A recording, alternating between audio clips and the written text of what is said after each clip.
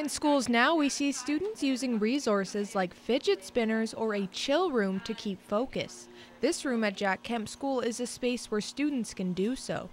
We all learn ways to self-regulate as people, as individuals, and as adults we do things like drink our coffee or fiddle with our earring like I might do, but kids need to learn more appropriate ways to self-regulate instead of doing things that might be more unexpected, so such as like ripping paper or fiddling with things they shouldn't be. We teach them ways to regulate appropriately and that they can carry into their teen years and adulthood.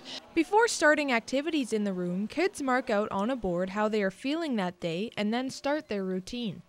I have schedules to go to the chill room.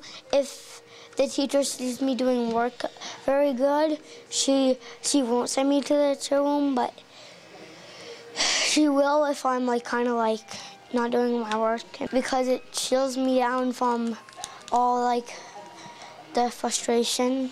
LPSC has been introducing these programs in schools for just over a decade, and during that time it has been expanding to what it is now and more.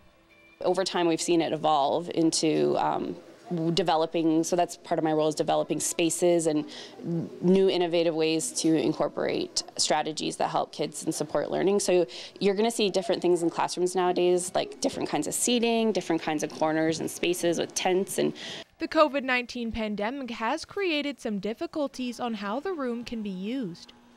We can sanitize in between, and a lot of the focus is on that and personal space and being able to move within our physically distancing environment. Students and staff sanitize before and after they are in the chill room.